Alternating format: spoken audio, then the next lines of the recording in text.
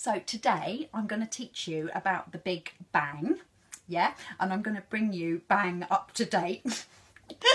Billions of years ago, all the stars and stuff was all concentrated, believe it or not, but you can believe it because it's me, Doreen, telling you, yeah, in a tiny, tiny space like a peanut, maybe, or maybe like a little tiny juicy grape, all ripe and ready to burst, yeah, and burst, that's what it did, right, and it exploded at lightning speed. Talk about inflation. This was inflation with a vengeance, and that's how all the stars and even the world as we know it came to be formed, yeah, and we on our teeny weeny planet, even me, Doreen, are all part of this amazing scenario. That's it.